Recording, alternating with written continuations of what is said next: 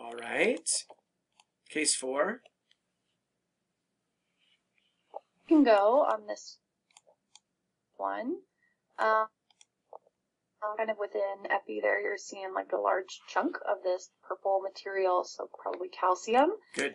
So this is good for really just kind of calcinosis or a subepidermal calcified nodule. Yeah, exactly. This is a subepidermal calcified nodule, which to me is just kind of like a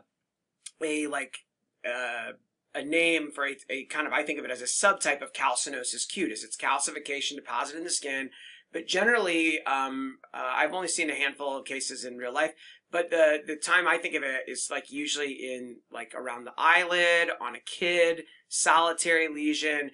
On biopsy, it's a nodular aggregate of kind of chunky calcium deposits in the dermis right beneath the epidermis. And is an incidental finding. To my knowledge, there's no association with any systemic calcium or phosphate abnormalities. So it basically, I think of it as kind of like a localized form of calcinosis cutis that's just an incidental solitary lesion.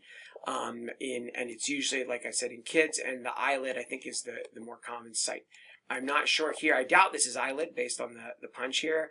I would have voted this is probably acral skin, although it's got a lot of reactive epidermal hyperplasia and kind of lichen simplex chronicus changes over it. So it's hard to know if it's that or if it's just been picked at a bit.